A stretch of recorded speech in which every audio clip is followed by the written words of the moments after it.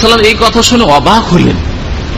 আরে মক্কার লোকের আমাকে এত ভালোবাসে যে কেউ আমার সম্পর্কে জীবনে একটি ছোট ভুল ত্রুটিও ধরতে পারে নাই।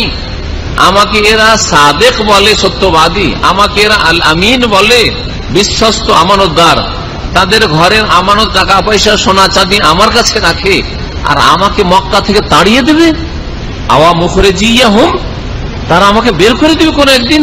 কালা নাম, ওরা বলছে হ্যাঁ অবশ্যই, এমন একটা সময় আসবে তোমাকে মক্কা থেকে তাড়াবে লোকেরা।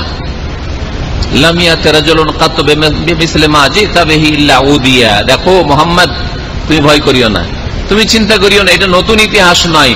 তোমার মতো যে কেউ আল্লাহর দ্বীনের দাওয়াত নিয়ে এসছে, সত্যের দাওয়াত নিয়ে এসছে, ঈমান ইসলামের কথা বলার জন্য এসছে, তাওহীদ আল্লাহর একত্বের কথা বলার জন্য এসছে, আসমানি সিলেবাস পৌঁছানোর জন্য এসছে, তার সাথে এইরকমই শত্রুতা করা হয়েছে। ইল্লা উদিয়া, তার সাথে এইরকমই দুশ্মনী করা হয়েছে, কেউ দোস্ত হয়নি। তাহলে কি বোঝা গেল? হক কথা বললে দুশ্মন হবে।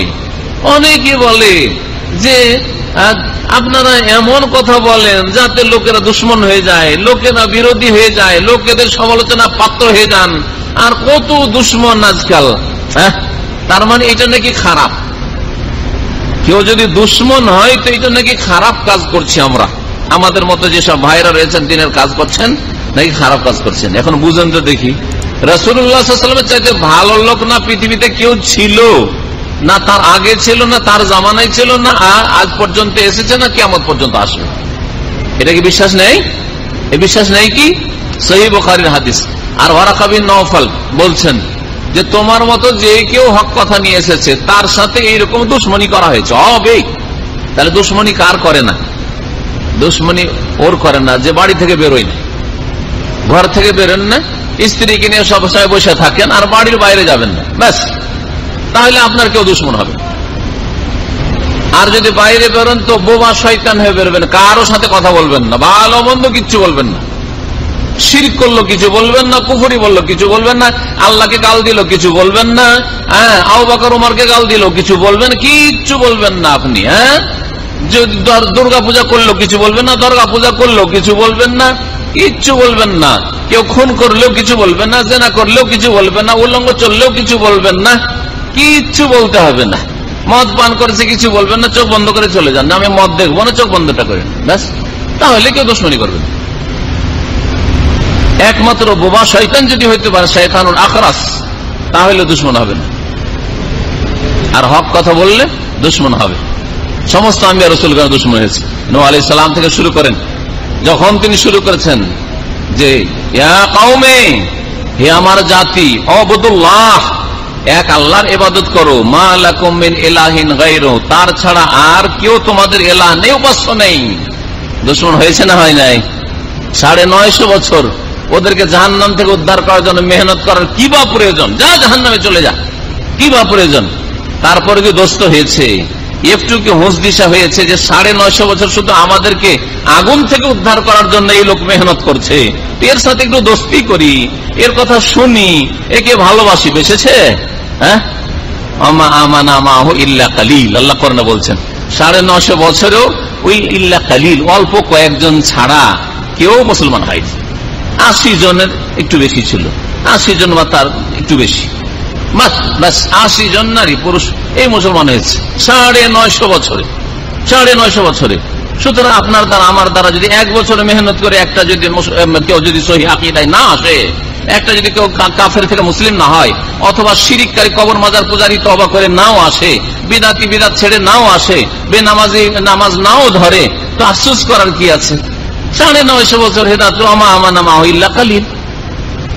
নবী মুহাম্মদ রাসূলুল্লাহ সাল্লাল্লাহু আলাইহি ওয়াসাল্লাম বলছেন যে কিয়ামতের দিনে সব নবী নিজ নিজ উম্মত নিয়ে আসবে। কারো উম্মত বেশি হবে, কারো কম হবে, কার মাহুর কিছু নবী হবে মাহুর রাহতো, তার সাথে 10 জন 20 জন হবে। ওয়ান নাবিয়ুন ওয়া লাইসা মাহু আহাদ, আর এমন নবী আসবে যে একা আসবে আল্লাহর দরবারে কিয়ামতের হাসরের মাঠে, একজনও নাই, একজন নাই। দীর্ঘ সময় ইসলামের দাওয়াত দিয়েছে, লা ইলাহা ইল্লাল্লাহর দাওয়াত দিয়েছে, সুবহানাল্লাহ, ওয়া লাইসা মাহু আহাদ, একজনও মুসলিম হয়নি, একজনও শিরক কুফরি ছাড়েনি, একজনও তওবা করে আসেনি পাপ থেকে। এইরকম নবী আসবে। সুতরাং আমার মাধ্যমে আপনার মাধ্যমে আমাদের কাজ হচ্ছে মেহনত করা। যদি কেউ হেদায়েত নাও হয় তারপরও সাকসেস। নবীরা কি সাকসেস হন নাই? কেউ হেদায়েত হোক আর না হোক, আমি আমার কাজ ডিউটি করে যাচ্ছি, ফলাফল রেজাল্ট কি হচ্ছে না হচ্ছে সেটা দেখার বিষয় নাই, কিন্তু আমি কর্ম করছি। আপনি কর্ম করলে আপনি কামিয়াব, কর্ম করলেই আপনি সফল। যদি কর্ম না করেন, কর্মহীনতা হচ্ছে আপনার ফেলিওর হওয়া, আপনার নাকাম হয়ে যাওয়া। কিন্তু কাজ যদি করেন, রেজাল্টের মালিক আল্লাহ। ইন্নাকা লা তাহদি মান আহবাবতা, আপনি হেদায়েত করতে পারবেন না যাকে আপনি ভালোবাসেন। আপনার বাপকে হেদায়েত করবেন, আপনার মাকে হেদায়েত করবেন, আপনার দাদা দাদি ভাই বেরাদরকে বোনকে হেদায়েত করবেন। ইন্নাকা লা তাহদি, নবীকে আল্লাহ স্বয়ং বলছেন তুমি কখনো হেদায়েত করতে পারবে না যাকে তুমি ভালোবাসো। তবে কে হেদায়েতের মালিক, অন্তর ফিরানোর মালিক? ওয়ালাকিন্নাল্লাহ ইয়াহদি মান ইয়াশা, তবে আল্লাহ পাক যাকে চাইবেন হেদায়েত দান করেন। ওয়া হুয়া আ'লামু বিল মুহতাদিন, আর তিনি ভালো করে জানেন যে কে হেদায়েত পাওয়ার যোগ্য আর কে অযোগ্য, তিনি জানেন। নবীর চাচা যখন আবু তালেব মুসলিম হইল না, আর নবী সাল্লাল্লাহু আলাইহি ওয়াসাল্লাম বড় আক্ষেপ হইল, হাইরে এই প্রিয় চাচা এত আমাকে ভালোবাসতো আর তাকেও আমি ভালোবাসতাম, তাকে হেদায়েত করতে পারলাম না, বড় আক্ষেপ, বড় দুঃখ, বড় কষ্ট। আমুল হুজন, শোকের বছর, শোক নেমে এসেছে, শোকের ছায়া নেমে এসেছে রাসূলুল্লাহ সাল্লাল্লাহু আলাইহি ওয়াসাল্লামের জীবনের উপর। তখন আল্লাহ পাক সান্ত্বনামূলক এই আয়াতটি নাযিল করেছিলেন, তুমি ভালোবাসো বলে হেদায়েত করে দিতে পারবে, হেদায়েত আমার হাতে, তোমার হাতে না। তুমি রব না, তুমি মাবুদ না, তুমি আব্দ, তুমি গোলাম। সুতরাং তোমার কাজ হচ্ছে আমার গোলামি করা। বাকি মানুষের কলব ফিরানো, মানুষের কলবে কি করতে হবে না করতে হবে সেটা আমার কাজ একমাত্র। কিন্তু আমাদেরকে কর্ম করে যেতে হবে, কর্ম করে যেতে হবে। রাসূলগণের জীবনী বলে